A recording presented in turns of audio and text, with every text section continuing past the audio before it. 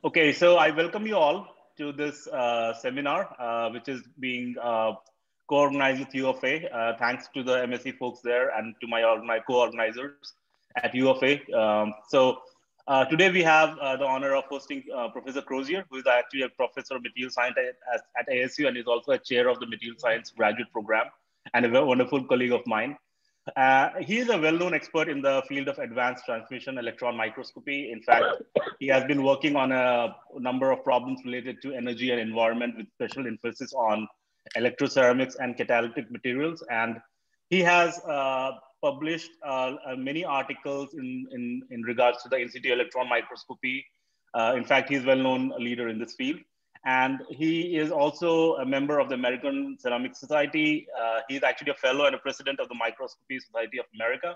And he also a member and have affiliations with the MRS, the North American Catalysis Society. And he's also a fellow of many other such societies. So I welcome Peter.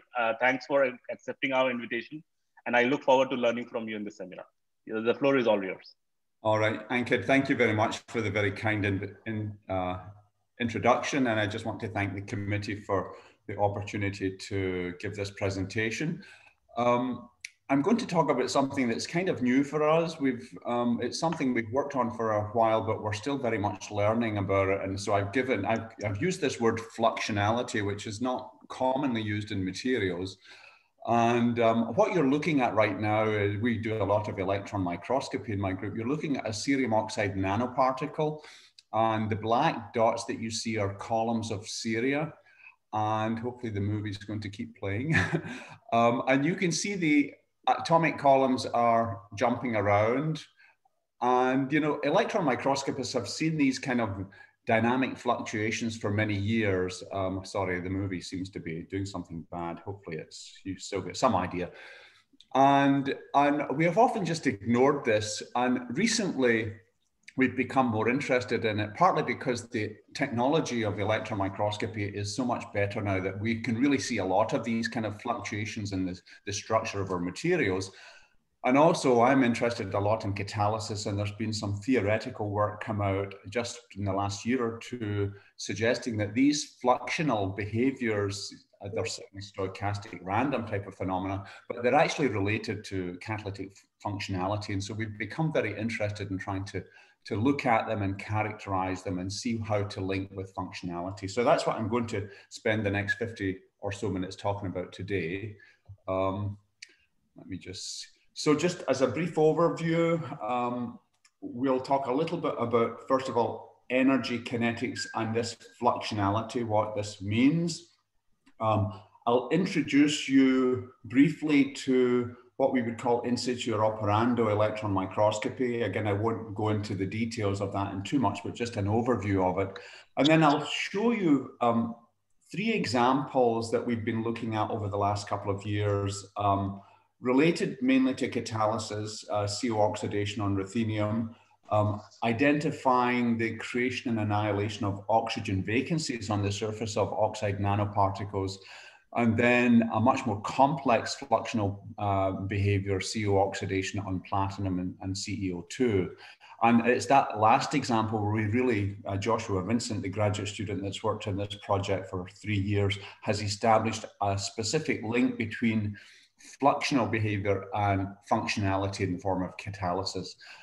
And then we have, I have an NSF HDR grant with lots of mathematicians and data scientists. And so we've really introduced that large team of collaborators to this topic because, of course, we end up with huge data sets, and we're interested in trying to understand how to link fluxional behavior, structure, and kinetics together with statistical mechanics. And so I'll just talk a little bit about some of the things that we've been thinking about doing there. Again, it's very much work in progress.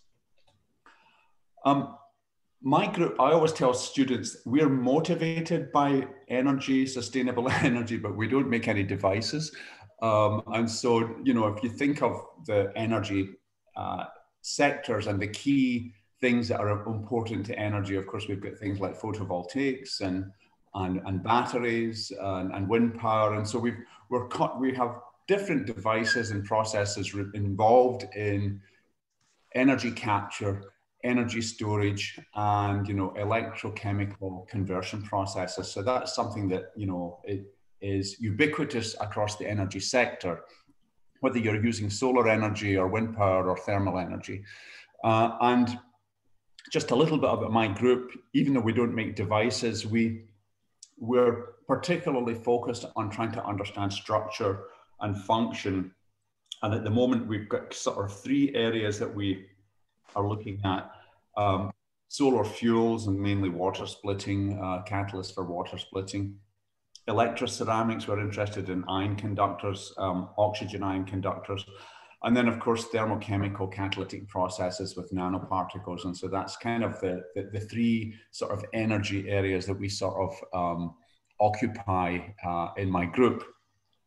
Now, if you think about all of these processes that we're interested in, kinetics is always important. All of the processes involve charge, mass transfer or transport about, the device or on the surface of a catalyst or across a, lithium transport through a lithium-ion battery, for example. So we can think in terms of a general view of the materials properties and structures and functions that, we're trying to typically transport mass and charge across different types of boundaries. So you may have like grain boundaries. We have solid boundaries where you're trying to get on a fuel cell or a battery, for example, you're trying to transport ions across a particular boundary.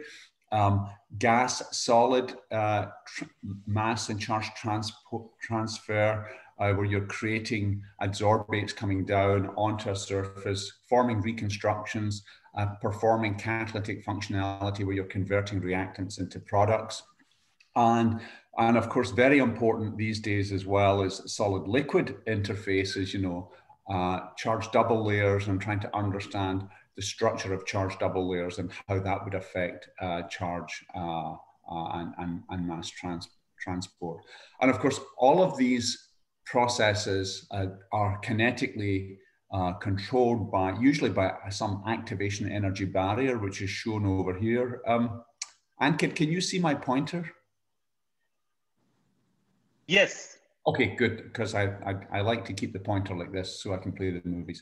And so, of course, as you all know, we typically would think about going from some initial state to some final state. It might be downhill or it might be uphill, but there's always a barrier and where energy is lost. We have to get over this energy barrier. And of course, we would like, in order to make our energy technologies more efficient, one thing we would like to do is reduce that energy barrier. And of course, in catalysis, that would be the function of a catalyst to maybe go from the green curve, from the red curve to the green curve, and that would make, my reactions go faster. The thing about all of these charge and mass transfer or transport processes is that they all involve, or many of them involve, creating and breaking of chemical bonds. So if you transfer an electron from one atom to the other, you can think of that in terms of a change in the chemical bond. If you transfer an ion from one place to the other, it locally bonds and then it debonds and it jumps to another site.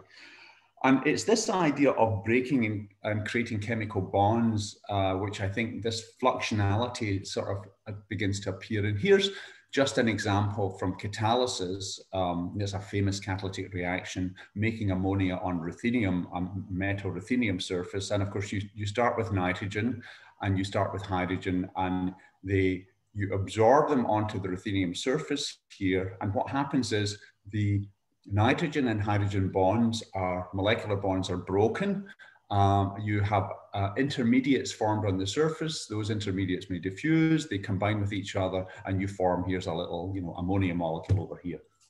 And all of these intermediate steps are associated with these kinetic barriers. And of course, we usually think that there's a dominant kinetic barrier, a high one, which is the rate limiting step. And that's a convenient kinetic model, but not always true. Sometimes you have multiple steps that have similar barriers. And so when we do something like an Arrhenius plot, we're kind of measuring sometimes an average barrier. But the point about this is when we show this in textbooks, say catalysis books, we always show the catalytic material breaking the bonds of the reactants so that you can make products. But actually, the process that is required, the electron transfer that's required to break the bonds of the reactant, also breaks or disrupts the bonds of the material. So the thing that's wrong with this cartoon here is it shows the catalyst surface as this uniform row of atoms, the ruthenium in this case, as if they're completely stationary throughout the whole process. And that's actually not what happens. The Gabor Sommerjai talked about the flexible fluxional surface of a catalyst, where the catalyst itself is distorting and changing as the chemistry goes forward. And so that leads, oh, hello, somebody saying something? Maybe remember to mute yourself if you're not. Is the sound good, Ankit? Yes, it is good. All right, sorry.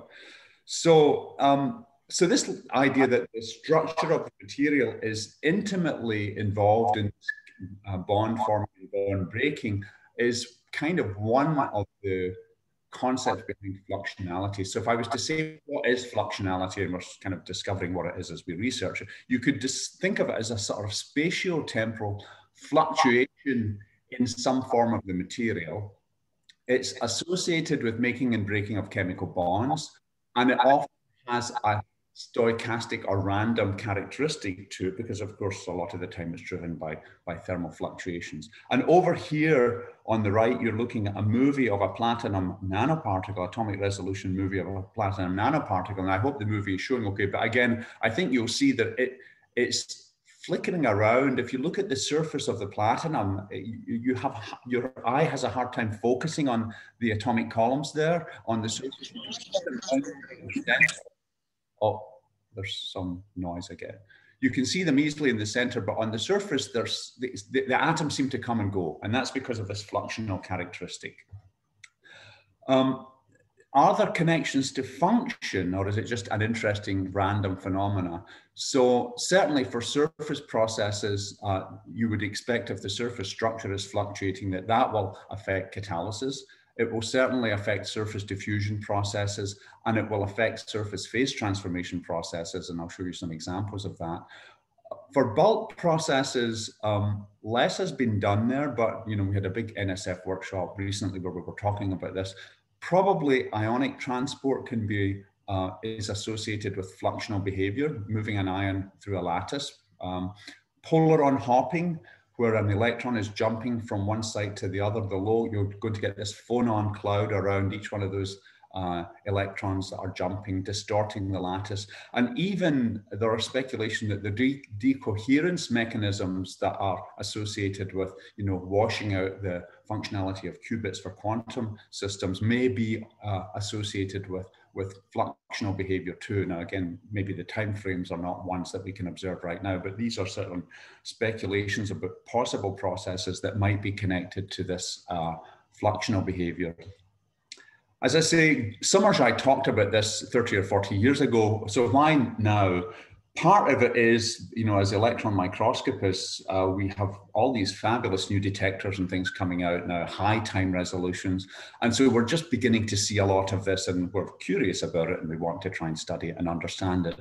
And then for catalysis, as I say, there's Philippe Sauté from UCLA and his colleagues have been doing a lot of theoretical computations about catalytic functionality, and they're showing that actually the fluxional behavior of the nanoparticles is absolutely essential for the catalytic functionality, that you cannot have one without the other. And so that, again, provides us with a further motivation to try and look into this fluxional type of behavior. We're looking at it with an electron microscope. I think most of your material scientists, I'm sure you know that electron microscopes, this is my favorite cartoon of it. It's a very powerful microscope. It allows us to see atoms and materials. These are little catalytic nanoparticles showing very different structures. What is important here, though, is we're not doing what I would call static electron microscopy. We're doing in situ or operando electron microscopy in order to not just measure the structure of the material at the atomic level, but to measure the functionalities that are important in our case for energy conversions. And so the way that this cartoon illustrates what I mean by in situ or operando. So we put a material into the microscope and we observe it, and you see this image down here showing the structure of the material, or if you're doing spectroscopy, the chemistry or the bonding or the composition of the material. And then to do an in situ experiment, you apply a stimuli to the system. So that could be an electrical bias, it could be a light illumination, it could be heat, you could expose it to gas or liquid. And then of course the material is going to respond to that stimuli in a certain way, and you're going to observe that response. And that's what we call an in situ experiment. To make that experiment operando, you need to measure usually some technologically relevant functionality. So if you're looking at a battery, you would want to measure an IV curve.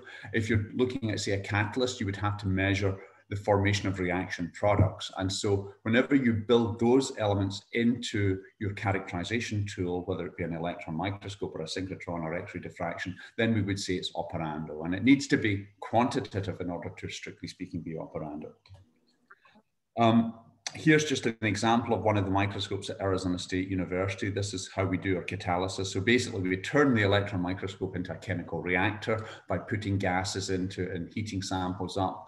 And then the other important thing if you want to study fluxional behavior is you need to have very high quality, very good detectors. So we have these new detectors. Again, I won't talk about the technology, direct electron detectors.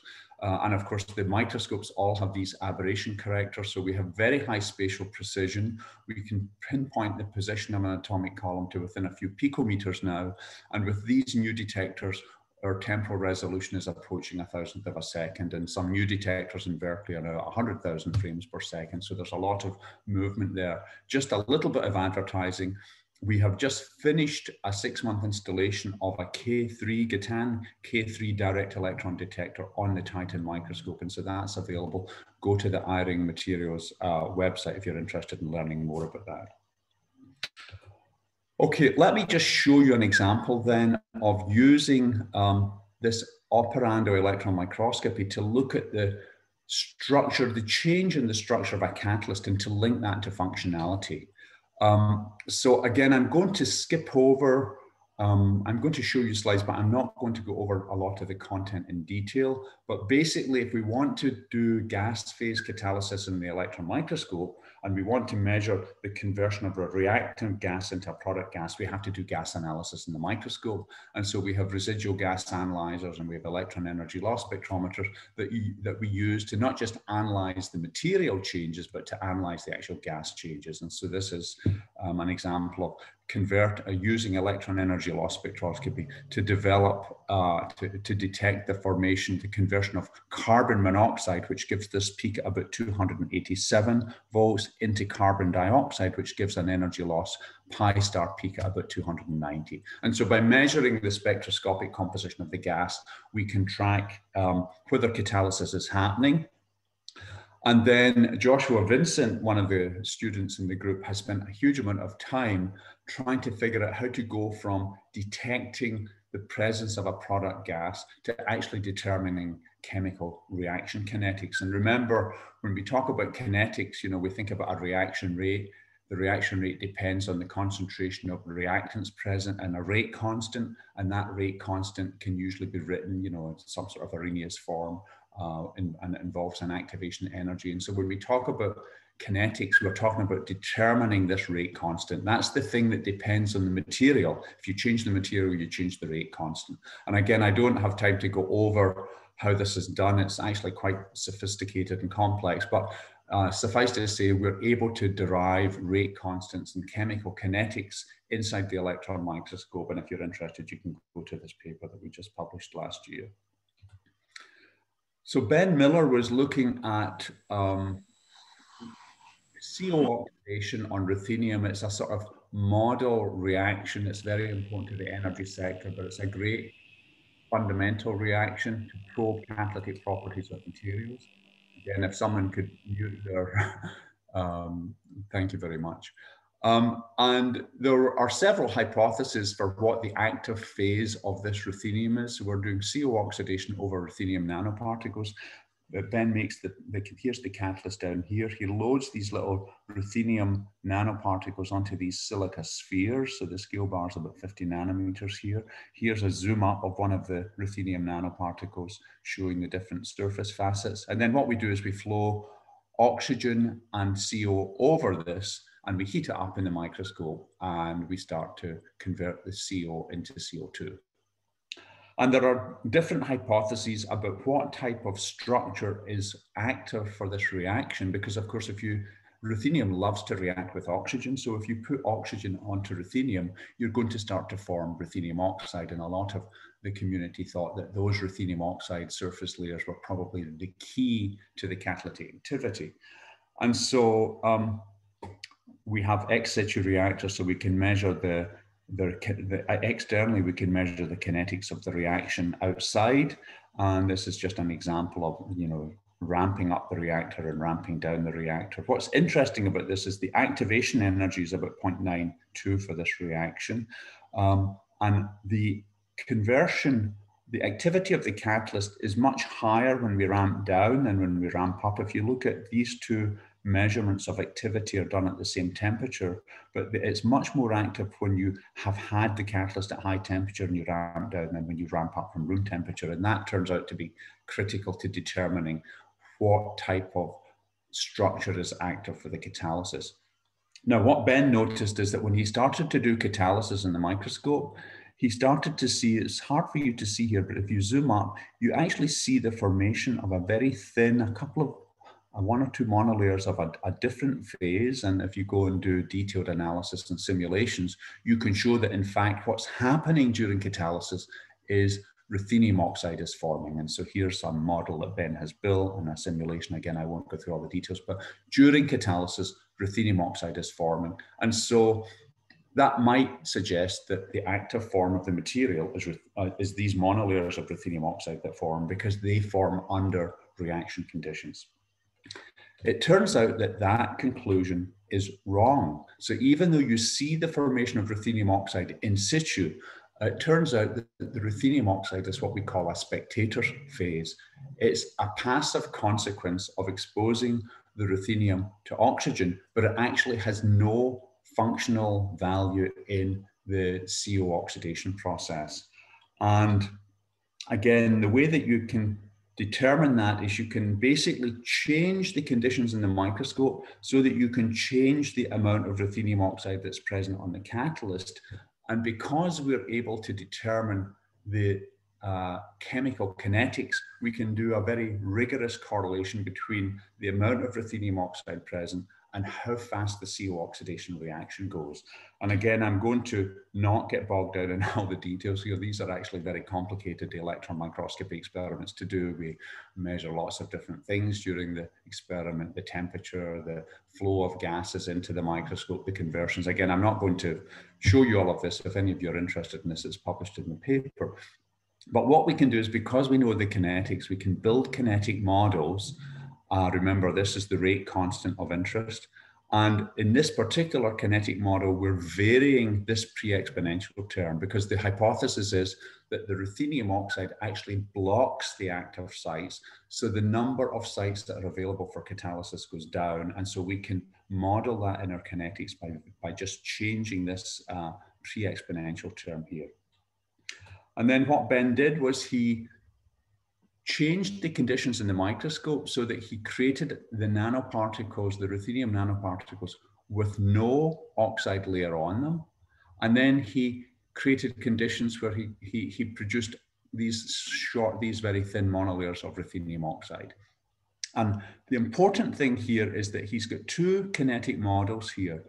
The gray curve here is a high activity model. And after he's had the catalyst at high temperature, if you analyze if you do a Fourier transform of this ruthenium metal high resolution image here, you see only the presence of ruthenium metal. You don't see any oxide present. And it turns out that the red curve is the actual catalytic activity. The red curve overlaps very nicely with the gray curve. You can probably just see this here. So that the catalyst with no ruthenium oxide matches the high activity kinetic model. And then if he changes the conditions, and you do this by heating the catalyst up from room temperature, now if you look carefully in the Fourier transform, even it's exactly the same nanoparticle, but now you can see a splitting of the Bragg beams in the Fourier transform, and that's because we're now forming these monolayers of ruthenium oxide. And what you see if you look over here now, the red curve, which is our experimental measure of catalysis, matches with this black model, and the black model is a low activity model. So what that means is that by correlating the atomic structure of the catalyst with the kinetics, we're able to connect, we're able to conclude that that ruthenium oxide layer, which is in some ways a fluxional monolayer, it's coming and going depending on the conditions in the reactor, but that ruthenium oxide layer is in fact a spectator species, and the most active form of the surface of the ruthenium is in fact the bare ruthenium surface. And so that means that the correct hypothesis is that the active form is it's the bare ruthenium surface. It does have a monolayer of oxygen on it, but it doesn't convert to crystallographic ruthenium oxide. And so Ben has just published this work just at the beginning, just a few weeks ago, in ACS Catalysis, if you're interested. So that's an example of showing how changing the conditions changes the structure. You know, we're going from different degrees of different coverages of ruthenium oxide, and that's changing the catalytic functionality. I want to move on to a more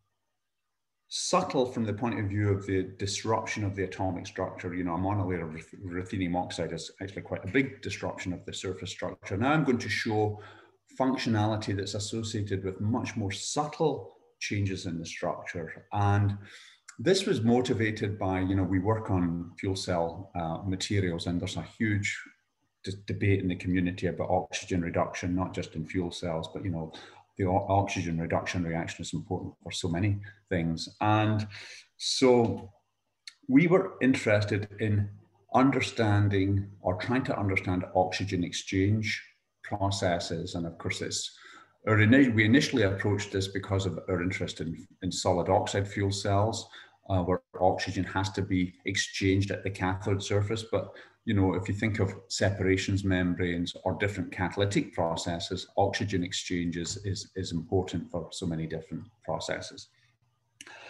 And so I had been to an ionics meeting, and there was 50% of the papers were all about this oxygen exchange process. And there were all these complicated kinetic models, and no one really knew where it happened or what the active sites were. So if you think about oxygen exchange, so this is a process that occurs spontaneously at the surface of a reducible oxide. Basically, the chemical potential of oxygen in the gas phase and the chemical potential of oxygen in the solid have to be in equilibrium. And what that actually means in practice, because you have thermal fluctuations, is that the gas and the solid are exchanging oxygen all the time.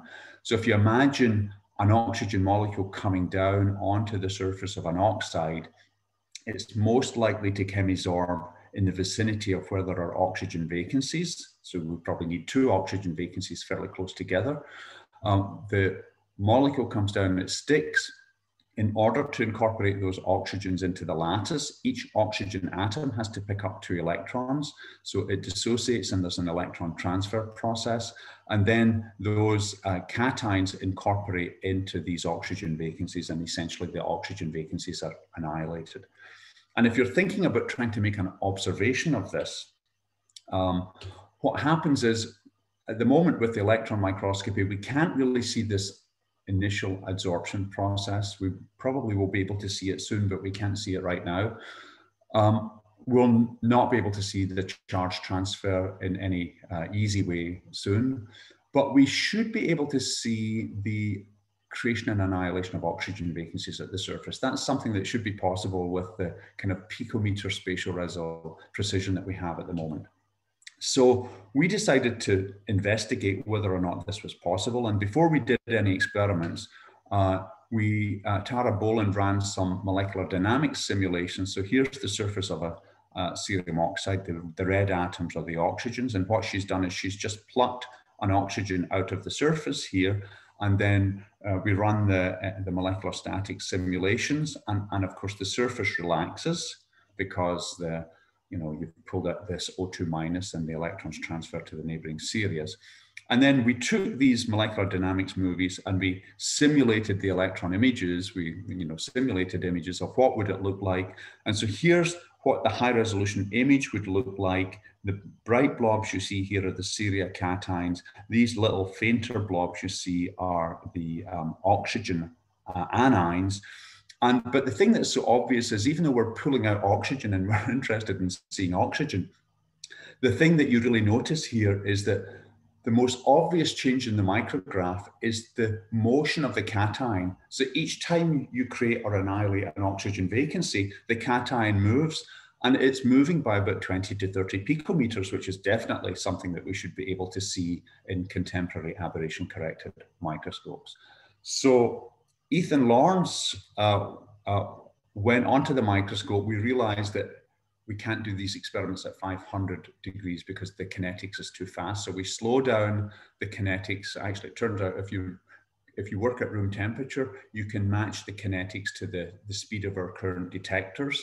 So he worked at room temperature, and here's an image now, an experimental image of the surface of a cerium oxide nanoparticle. Again, the bright blobs are the ceria, the fainter blobs are the oxygen, and here's an atomic step and another step. And what was very interesting is that this is a 1 second exposure. The cation, the images of the cations at the steps look fuzzy, they look blurred. And we realized that if the cations are moving rapidly back and forward at a time that's much faster than the exposure time, then they're going to look blurred. It's like using your cell phone camera to take a picture of motion. If your exposure time is too long, then you'll get an image that's streaked and out of focus, and that's what we have here. So if we go to faster time resolution, we should be able to confirm whether or not that fuzziness that we see, that blurring, is actually associated with dynamic motion. And so here's now running at 40 frames per second, exactly the same step edge. And now you can see, even though of course the image is very noisy, but I think you can see that that cation at the edge of the step is actually as sharp as the other cations, but it's moving around a lot more, and that's why it appears fuzzy here. So that's exactly the fingerprint that we would expect to have for creation and annihilation of oxygen vacancies. And so we can quantify these images. Again, I won't go through all the details, but basically we can measure the mean cation displacement of the different cations on the surface here.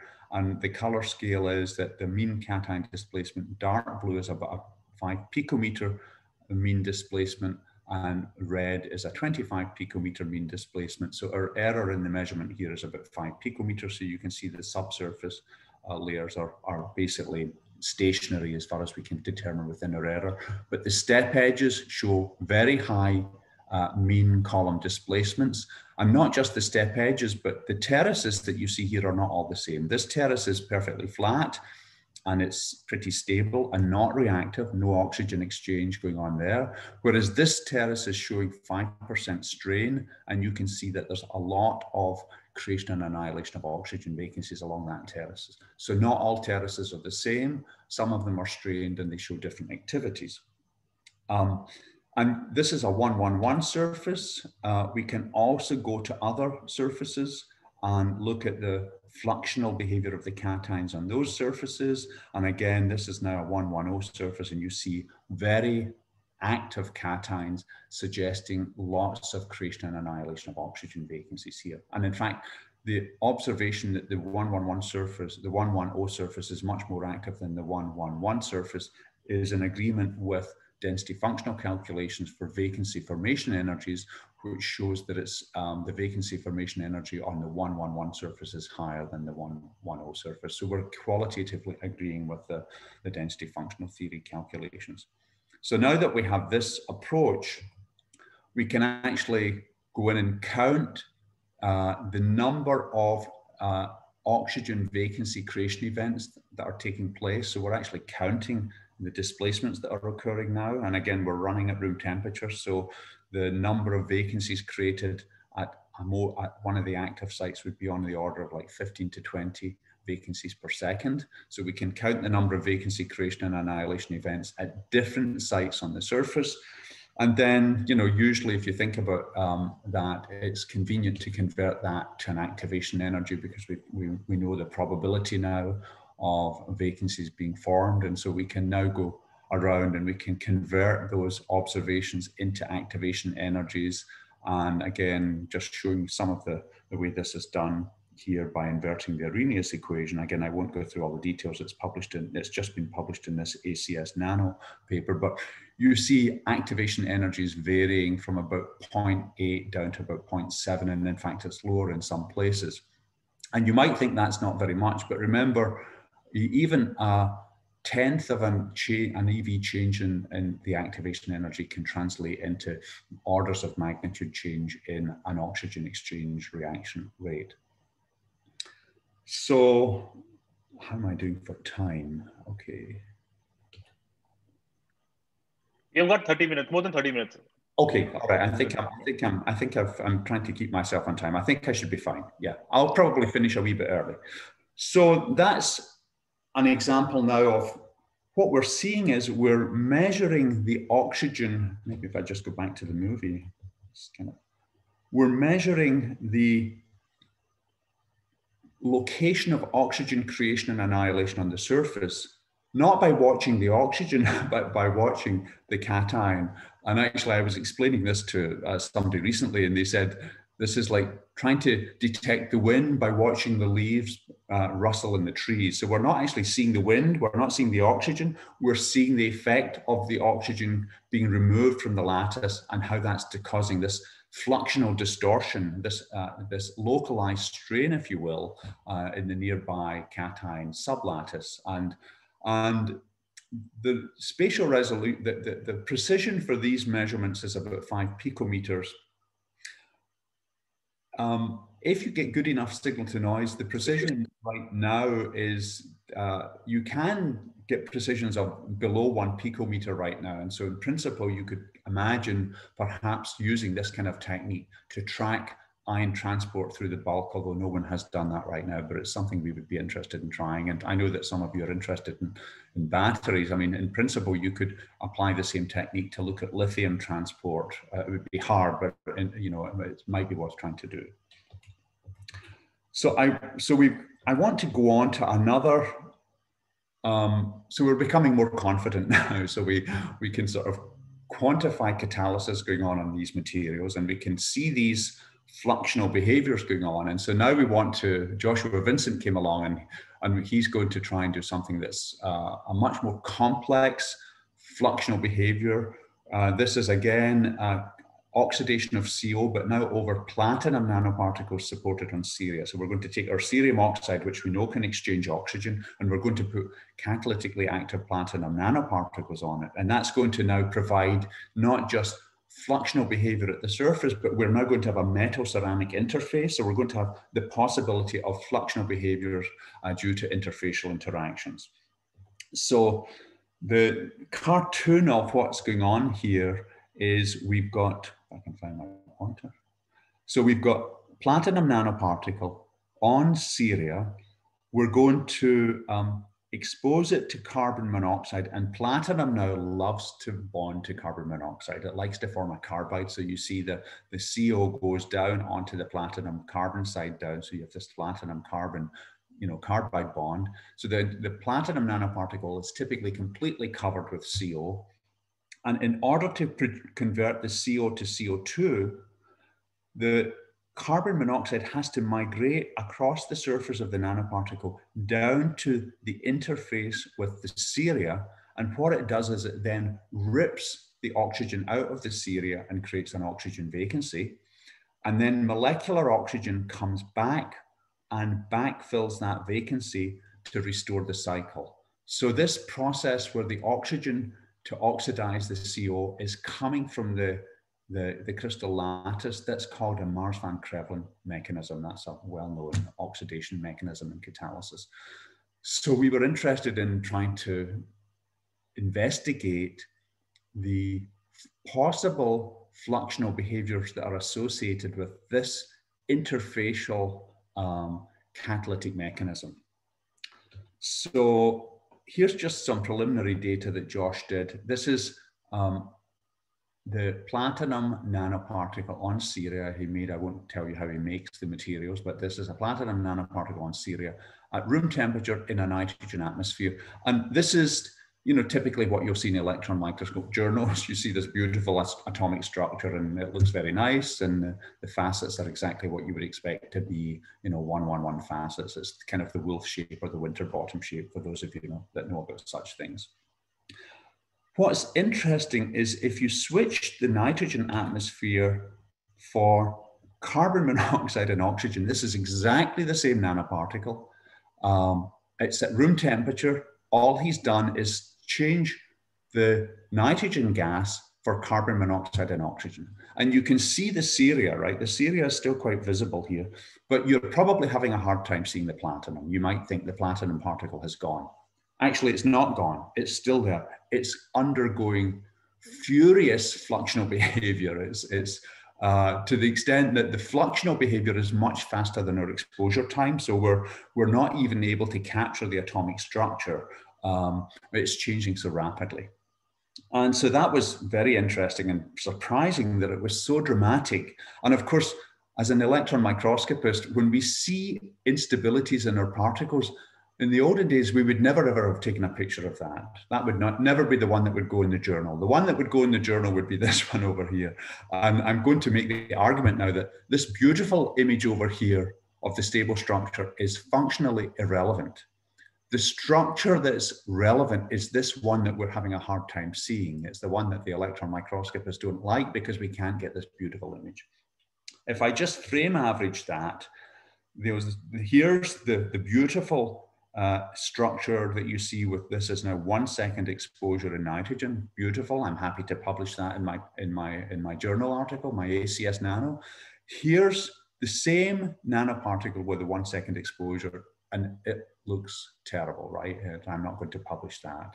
I guess, you know, the reviewers will tell me it's not focused correctly or something like that. But in fact, it is focused correctly. It's just undergoing dynamic fluctuations. And there are other things that I won't go into about crystallographic shear planes and things like that in this area that are also happening at room temperature that some of you with good eyes might be able to notice. And this is not just happening in our CO oxidation. We're starting to see this. Josh has also been working in collaboration with Anatoly Frenkel at Sunny and Brookhaven on the water gas shift reaction. It's another very important reaction for the energy sector. And here again, it's also performed in platinum on Syria. And this is the platinum nanoparticle in the presence of CO. And this is the platinum nanoparticle in the presence of CO and water. And it's exactly the same nanoparticle. It's not particularly stable in any environment, but it's a bit more stable when water's present. The water seems to be stabilizing it. But if you look at the surface is very dynamic. Whereas in the CO, you can maybe just make out that the center of the particle is quite stable, but the surface is undergoing very significant structural reconfigurations. And this is, I'm not going to talk about the details of this example today, but it's just been accepted. It's in press and Nature Communications, and it should be out fairly soon. So going back to CO oxidation, I'm going to just step you through. Josh is working on this paper now, so we wanted to present this to try and get our ideas clear.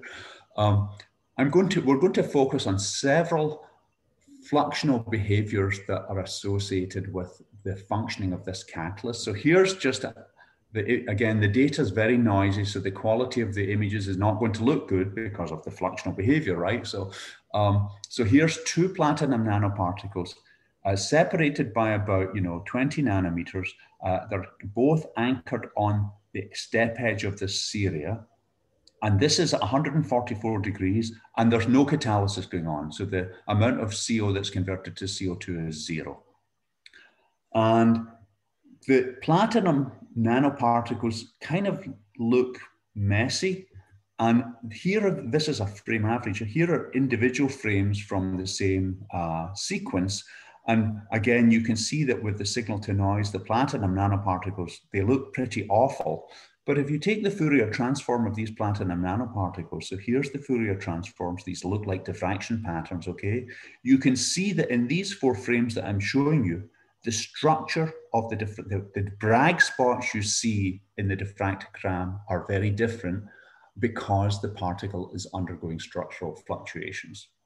So it's not amorphous, it's not becoming, it's changing from one metastable state to the other, and it's doing it rapidly. We know from synchrotron studies that it still is basically FCC, it has an FCC structure, but it's rapidly reconfiguring all the time. And that's what we mean by fluxional. It's not amorphous. It looks amorphous in the image for those of you that are electron microscopists, but it's not amorphous. So what happens when you heat this up in the microscope and start to get catalysis going on? So this is 3 frames from the same region of the catalyst. And this X number here is telling us about how much of the carbon monoxide gets converted to carbon dioxide. So we have 0, 15% here, and 20% there. And for those of you that know about catalysis, you often express the kinetics in terms of a turnover frequency. So the turnover frequency over here is about 1. The turnover frequency here is 0. And there's several things that Josh noticed here as he increased the turnover frequency. First of all, as we might have expected, the platinum nanoparticle, the atomic structure that we can see in the platinum nanoparticle is almost completely obliterated. It's very hard to see any atomic structure now because these platinum nanoparticles are fluctuating so much. But the other thing, remember I talked to you about the Ceria oxygen vacancy in creation, and how that when you're having oxygen vacancies created and annihilated on the surface of Ceria, the cation sublattice moves. So if you look over here, you can see the surface of the Ceria looks very fuzzy. And again, it's not that Josh has taken the images out of focus, because if you look at the subsurface Ceria, they're very sharp. The surface of the Ceria is very fuzzy. And in fact, the Ceria atoms near the perimeter, near the interfacial sites with the platinum are also fuzzy too.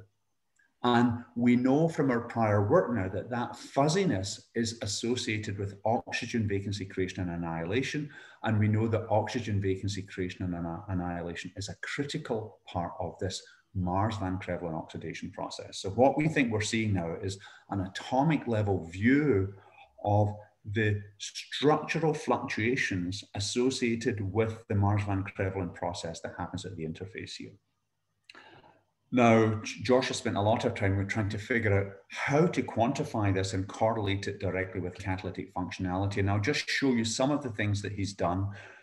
First of all, looking at the platinum nanoparticle, we know it's undergoing these fluxional behaviors. And by taking the Fourier transform of this, he's able to measure, it's essentially the visibility of the diffraction spots. As the fluxional behavior becomes more pronounced, the visibility of the diffraction spots becomes weaker. And so what he's doing now is he's plotting the visibility of the diffraction spots as a function of the turnover frequency. And you can see that as the turnover frequency increases, the visibility of the diffraction spot decreases. And there's actually quite a nice linear relationship between, we would say, the fluxional behavior of the platinum and the catalytic functionality. So that's really important. We've now established not just that the nanoparticle is dancing around, we've established a correlation with function, which is what people have speculated and hypothesized. And the reason now we can start to understand why it's dancing around. The way the platinum, if you look at the interface between platinum metal and Ceria,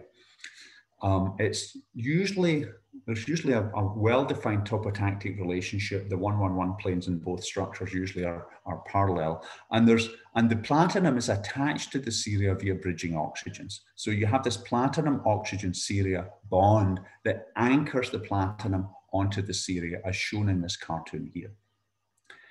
When you start to pluck out the oxygen from the interfacial site in order to oxidize the CO, what happens is you create an oxygen vacancy here, right? And you break the bond between the metal and the ceramic. And so as you gradually peel the oxygens out, you basically unglue the platinum, and it no longer is stationary on the support. And so it's free to now move.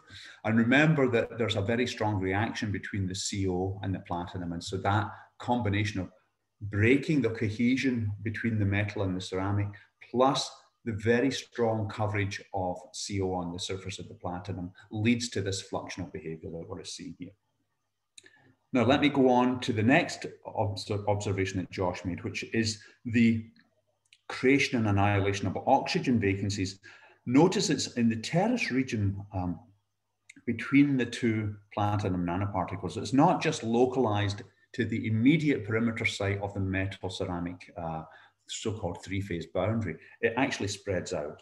And so once again, Josh came up with ways of quantifying the degree of smearing here. And again, I may not go into all the details here, but again, you see this linear relationship. The more smeared out this area is, that correlates with higher catalytic activity. So he's now correlating the oxygen creation and annihilation on this terrace with catalytic functionality.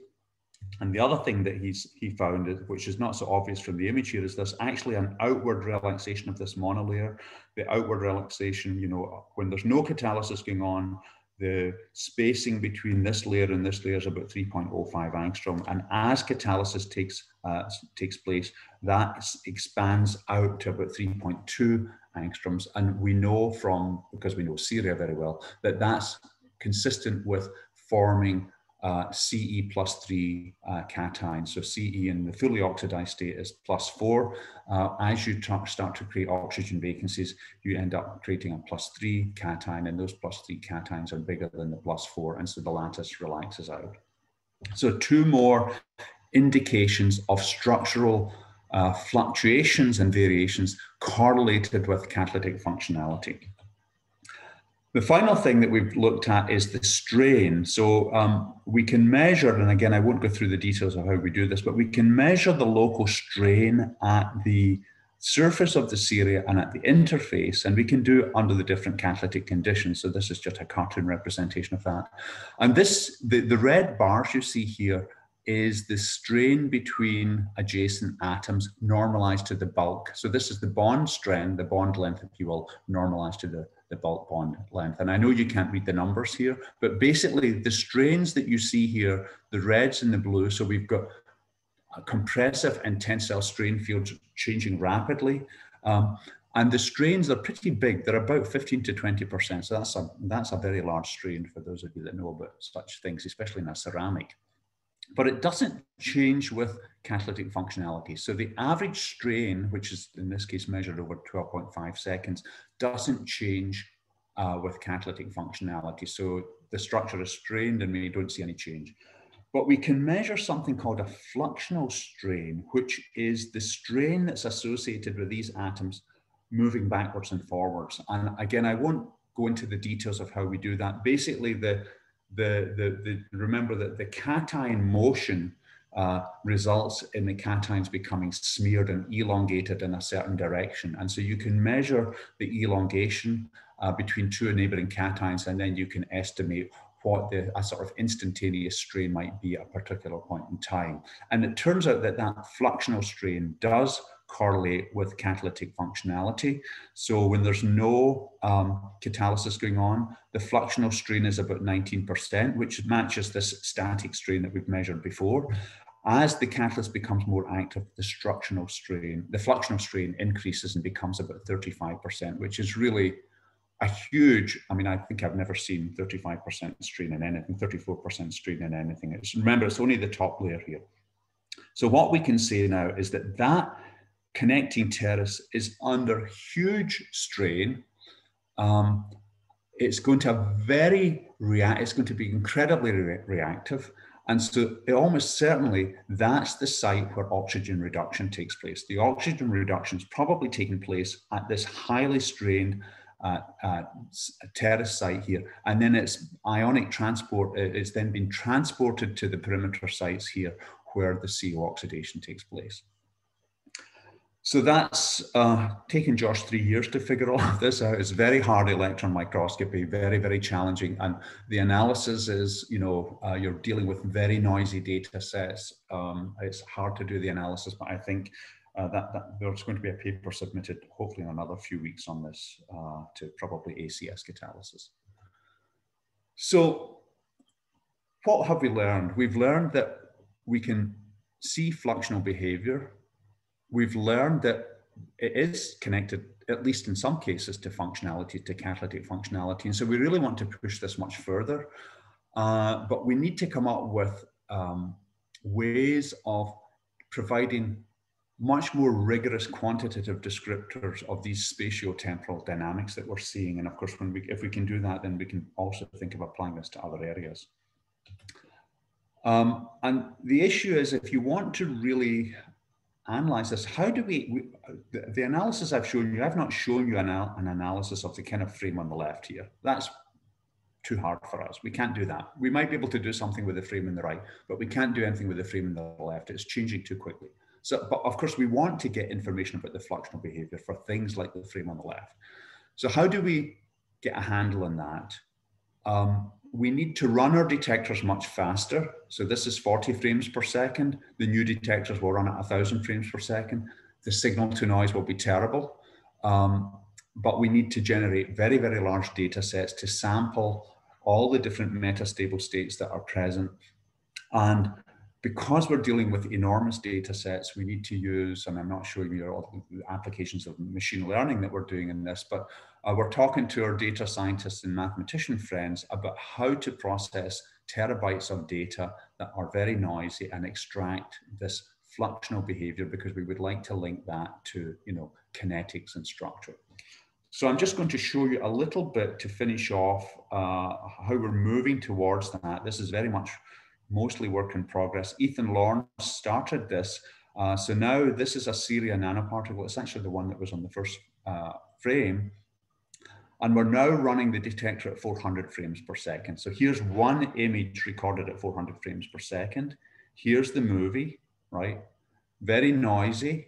There is fluxional behavior going on this nanoparticle. And Ethan took some of this data and tried to analyze the fluxional behavior that was going on. And so here's just 3 time averaged frames of that nanoparticle. And you can see, for example, if he's labeled positions 1 and 2 here.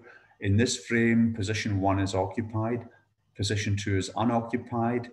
About 0.15 seconds afterwards, position 1 is now unoccupied, position 2 is occupied, and then another 1/10 of a second afterwards, position 1 and position 2 are occupied. And so he was able to try and analyze this data, and what he's showing you now is the occupancy of this column, position 1, as a function of time, okay? And you can see he's got error bars in here, and you can see rapid changes. Notice that this is a column, this value here corresponds to 5 atoms in the column. We can figure out how many atoms are in the column with image simulation. But Ethan, this was fabulous work that Ethan did, but it's half a second of data. And in fact, the data that he acquired was, 30 seconds in total. So, it took him 2 years to do half a second. We want to acquire tens of thousands or tens of millions of frames. So we need to come up with a better approach to analysis. So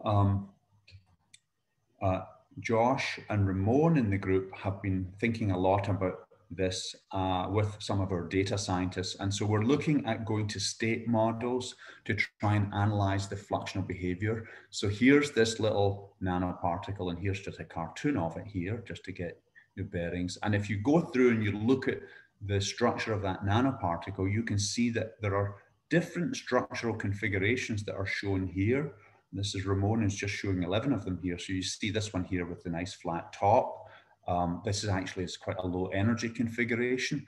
And then if you look at state number 2, it has the flat top, but with 1 add atom on top there. And typically when you have 1 add atom, that's a very unstable configuration. And it tends to not like to be in that state. But Ramon has analyzed 10,000 frames of this movie, and all of these structures appear at different times in the frame. And in order to try and come up with a systematic, logical way of doing this, there's many different ways in which you can define states, but this is a simple way that we're doing it right now. We have this, what we call a binary state descriptor, where we label every column in the nanoparticle. So there's 27 columns in this nanoparticle. And if the column is occupied, it's associated with binary 1. If the column is unoccupied, it's associated with 0. So here's a list of all the columns, 1, 2, 3, 4, 5, 6, 7. And at a particular frame, he looks at a particular point in time and determines whether or not there's an atomic column there or not. So 0, 1, 1, 0, 0. So each one of these states can be coded as a binary number. And then you look to see in all 10,000 frames which state exists. And so this is kind of interesting. This is, once you've analyzed all 10,000 frames, you can look at when a particular state exists in that family of 10,000 frames. So what Ramon is plotting here is we're plotting time along the horizontal axis, and he's looking at the time that state 1 is created and annihilated. So if you see a blue line, that means state 1 exists. When there's no blue line, that means state 1 is annihilated. It doesn't exist anymore. And so you can see that state 1 is kind of more or less appearing and disappearing fairly uniformly throughout the time sequence. It's because it's a low energy state, so it's sort of energetically favorable to form. If you do that for, say, another state, state 6, for example, which has got one atom missing here, so there's more dangling bonds here. And if you look at the time that state 6 exists, you can see that it hardly exists at all for the first third of the 10,000 frames. And then it starts to exist in the second third of the frame, and then it vanishes again towards the last third. And so all the states are not equally represented at equal points in time. There's not just that they're fluctuating, but they're at certain points in time, a state is more favored at certain points in time than other points in time. And so then you can rank, you know, how often do you see the states? And he's even measured the lifetime of the states. So for example, the low energy state exists for about 4 milliseconds.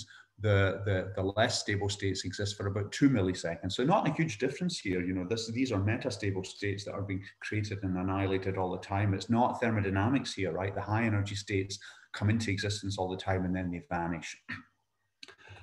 You can look at, if, you know, for example, if we're in state 1, is state 1 most likely to transform to state 2 or to state 3 or to state 4? So we can try and figure out what are the transition probabilities for going between states. And of course, that leads to the best way to represent the transition probability is in this transition matrix, where each matrix element is telling me the probability of transitioning from, the way you read this is you say we're starting in this column of states is the starting state.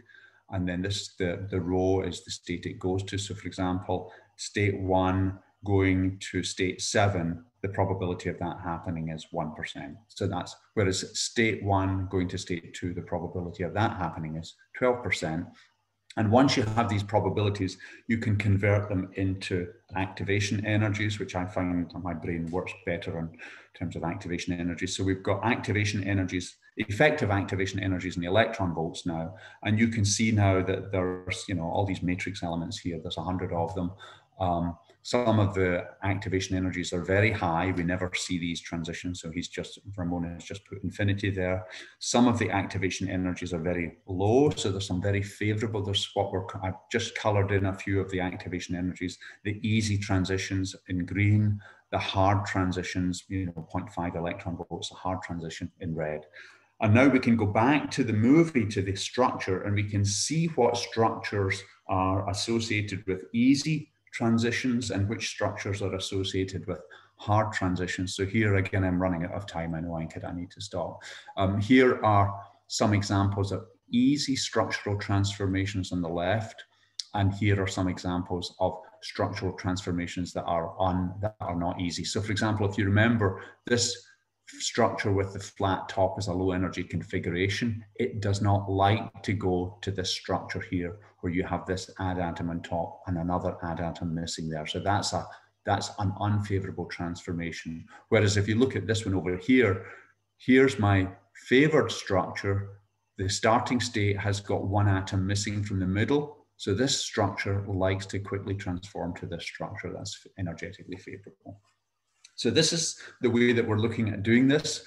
To do this in a more rigorous way, our mathematician friends are developing so-called hidden Markov models.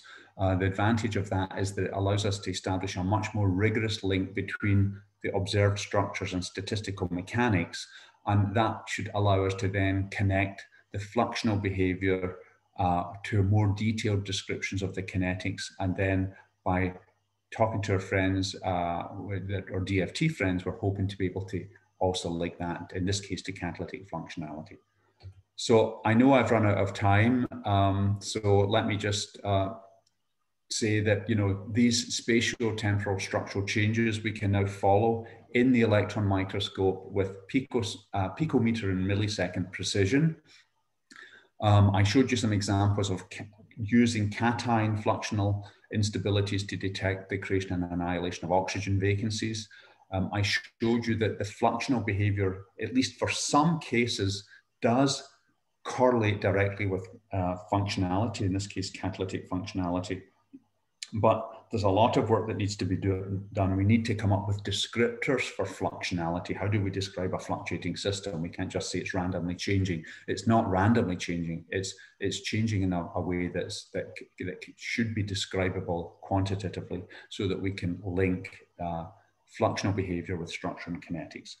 And finally, I just want to thank, first of all the people that did it, Tara Boland for the calculations, Ethan Lawrence, Joshua Vincent hiding at the back there, Ramon, Ben Miller, Piyush helped out with the strain measurements, and Barnaby Levin did a lot of the coding for fitting Gaussians to the peaks. We have lots of collaborators that are involved in this work, and funding from the Department of Energy and the National Science Foundation. And thanks very much for your attention.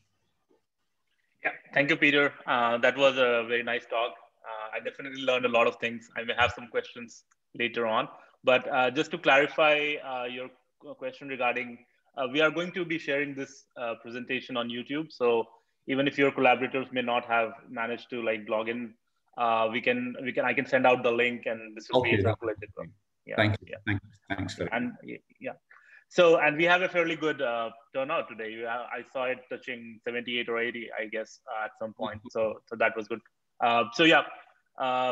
So thanks for joining in. So now let's have questions. So I think Shantanu has a lot of questions, but then Shantanu can start with his questions, but then if anyone else wants to like join the discussion and maybe ask something in the middle, that's also fine. Yeah, so Shantanu, can you unmute and ask a question?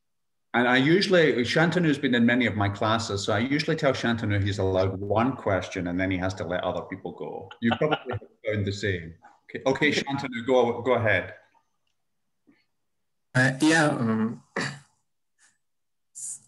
So okay. Hello, sir. So you can hear me, right? Yeah. Hear you. Yeah. Yeah. So it's okay. Like I have one question and the other one very short question. So the first question is very important, as you see that we have like lattice vibrations going on and everything with the 10⁻12 hertz frequency. Right. So when you see actually the movement or some like how much the strain is or anything is, so how can you precisely quantify these distances or the spatial movements in real time in situ? First of all, the thermal fluctuations, which are the phonon vibrations, as you say, that's a frequency of about 10⁻12 hertz, right? So we cannot see that, right? So we cannot see those vibrations. If you want to see the distortion of the lattice caused by phonons, you need to go to what are called ultra-fast techniques, and they are being developed, you know, the XFEL, of course, here, but there are ultra-fast electron microscopy techniques that people develop, but we are not using ultra-fast. So we're not seeing the fluctuations that we're seeing are not phonon fluctuations. However, the thermal fluctuations, the phonon fluctuations drive chemical change, right? That's what, you know, when you have this activation energy barrier, the reason you can overcome that activation energy barrier is because, you know, there are thermal fluctuations. A whole bunch of phonons come along at the same time to one site and they kick the oxygen out of the lattice. So what we're seeing is we're seeing the chemical, that's change in the structure that's caused by breaking and forming chemical bonds. And if we're looking at a thermal process, which all the examples I showed you today were thermal processes, those thermal processes are driven by phonons, at least in the lattice. But we're not seeing the phonon vibrations. We're seeing the effect of the lattice changing because we're changing the chemical bonds, pulling an oxygen out, for example. Okay. Oh, thank you very much. That was a nice answer. Another just question for the curiosity. Let's just no, I wanted to know the time like it takes to process the data sets. That's it. Last question. So for a supercomputer, how much time it will take to process such huge data sets, approximately? Like? Well, it depends what we're doing. So I didn't show some of the machine learning stuff we're doing for denoising. So Ramon and Josh have worked on that. So we typically need to generate training sets. So we would simulate 20,000 images for a training set, and then our collaborators would train a neural network with that. And I think it takes typically a few days to train the networks. And then the time to process the data depends on how much data you want to process. We would like to do on-the-fly processing at 1,000 frames per second, which means the hardware is not actually capable of doing that right now. Part of the issue with processing these large data sets is, we could connect a supercomputer to the electron microscope. The problem is the time it takes you to transfer the huge data sets over to the supercomputer is that's where a lot of you lose time. That's the latency. My computer friends talk about this latency. So to do the best on the fly processing of these large data sets, we really need to do it. We need to change our detectors and build the processors right into the detectors, but we're not doing that now. This is a big area that not just in electron microscopy, but in all fields now, there's this just huge explosion of data and everyone's having the same problem. How do we process such large amounts of data? So electron microscopy is just one example where we're having to come up with new ways of thinking about this. All right. Thank you very much. Excellent. Does anyone else have a question? Krishna? Yeah, Ankit, I'm not even sure if this is a valid question, but let me try. Is the effect of the electron beam, how do you deconvolute that on the effect of the flash? So that's an absolutely valid question. I actually took all those slides out. In fact, the last example I showed was a fluxional example that we deliberately chose the electron beam to drive the fluctuations because for reasons that I maybe won't go into. We were trying to do an easy experiment, and sometimes it's hard if you're trying to use hot stages. It just adds a level of complication. So we just decided, it turned out that for a lot of these reducible oxides, the electron beam will create oxygen vacancies spontaneously. And so if you increase the electron dose, you can essentially see fluxional processes going on that are the same as the fluxional processes you would see at elevated temperature. So the answer to your question is that a good electron microscopist will tell, and this is for the students, you should always assume that the electron beam is impacting your observations. And then what you have to do is find the effects, the fluxional changes that are caused by the electron beam, and differentiate that from the fluxional changes that are caused by, say, thermal or electric fields. So we've actually done that. Again, if you're interested, I can talk to you or send you the slide. But everything that we've done, apart from the last example, was thermally driven, not electron beam driven. Okay, great, thank you. Yeah. So, Professor, can I ask a question? Sure. So, Professor, I have to say, this is entirely fascinating. I'm very grateful for your talk, and it's just wonderful stuff, I think. But let me ask, what does it really mean in terms of an industrial application, for example? What is the implication? You're going to get some idea of how the catalyst, let's say you want to scrub carbon monoxide with platinum catalyst. Right. So how will this potentially change an industrial process? Right. So the answer to that is, in industry, for example, they design materials for a particular function. So, you know, if you're talking about the chemical industry, the petrochemical industry, they want to build catalysts to do certain things. And so those catalysts are designed, right, based on known properties of the material.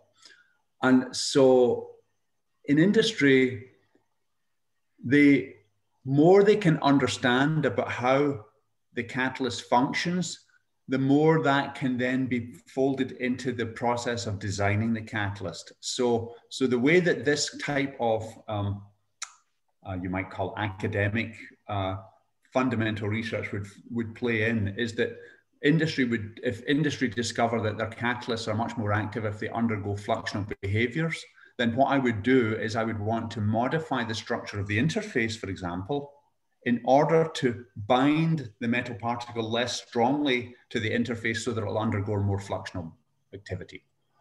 Or, you know, I mean, the classic thing in catalytic applications is that nobody wants to use platinum because it's so expensive. So maybe the functionalities that arise from fluxional behavior might allow us to design a new catalyst using, say, earth-abundant elements, which would function just as well as platinum because the catalytic functionality is now associated with fluxional behavior. And the other way, by the way, just to think about fluxional behavior and why it can change functionality, the theorists at UCLA are saying that as you change the bond length, say, between two platinum metal atoms, the ability of that little cluster of platinum to interact with something else like an adsorbate changes. And so the idea here is that you want to have temporary interactions between the material and the adsorbate in order to trigger a change. And then you want, you know, you then want the metal particle to release the reactants. So this is, you know, Sabatier's principle. You want to grab the reactants and do something to them, and then you want to let go. You want the product to let go. So that's another place where fluxionality could play a big role in functionality. But on the other, what I would also say is that it's kind of a new field. I think I think we're working on it and some theory groups are working on it, and it's starting to spill out into the community, but there's a lot more work needs to be done to understand how it can be, say, exploited by industry for real applications. Thank you so much, Professor. Thank you. Okay, so yeah, I think we are about, you know, we have gone past the 12:15 mark. So I think, yeah, we can call it a day here, but then if you have any questions, I'm sure Peter would be, probably can answer it over email if you send an email to him. Yeah. Very happy to just email me your questions and I'll respond. Yeah. Thank you. Yeah. So, all right. So let's wrap it up and then maybe we'll meet next Friday again. So yeah, thank you, Peter, again. And it was really a nice seminar. So I really enjoyed it and I listened. Thank you for listening. Thank you. All right. Thank you. Thank you, Krishna. Thank you, Christina. Thanks a lot. Bye. Bye.